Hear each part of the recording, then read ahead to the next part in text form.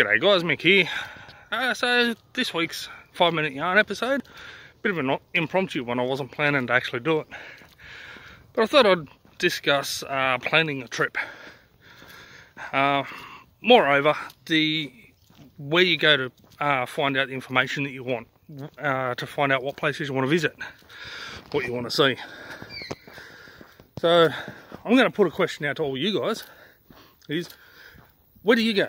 What do you do to work out what areas you want to visit, how long you want to stay there, and what to actually see while you're out there, like what tracks to do, what campsites to find, and any other things in town. Like in a couple of weeks, or a few weeks back now, by the time you see this, we're going to Wollombi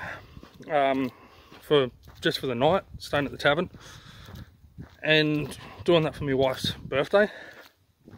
And then I've done a little bit of research online, and I found about the museum and things like that, so we're going to go and check all them out. So what do you guys use? What websites do you go to? Facebook pages, whatever it might be. What apps do you use, or yeah, whatever. Basically, what do you use to work out where you're going, work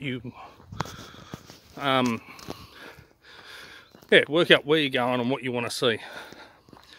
Personally, because I haven't been on Facebook for quite some time, I've literally just reactivated my page, my account, and I've started a Mix 4WD Touring Facebook page.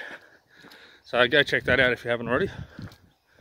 I don't want to get sucked into the whole friggin' world of social media again like I did before when I ran Aussie Carpfish shows.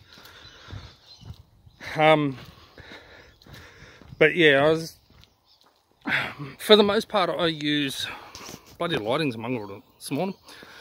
For the most part I use Wikicamps, Google Maps, and just random Google searches to work out where I want to go. And then when it comes to planning routes, I find Gaia GPS is really good. Yeah, I find Gaia GPS is really good for planning routes. The VMS, well, if you've watched all my videos and seen the review I did on that, I think it leaves a lot to be desired. But with Google Earth and with Gaia GPS, you can save your maps and you can import them into the VMS. So I think that's quite a good thing. So yeah, normally I use Gaia GPS to plan the route, or Google Earth to plan the route and put down waypoints, but it's sort of a matter of finding the waypoints a lot of the time, finding places to go and see. When we did the Wollombi trip, I actually went through Google Earth Street View and followed the exact route. It took me a couple of hours. Followed the exact route via Street View, and I did it actually, sorry, through Google Maps, but I had Google Earth open off to the side. Followed the whole route through Street View, and then I pinned all the little points of interest that I wanted to see through Google Maps, through Google Earth, and then imported that into the VMS. It was a pain in the ass, but I'm sure there's better ways. So, but yeah, where do you go, guys?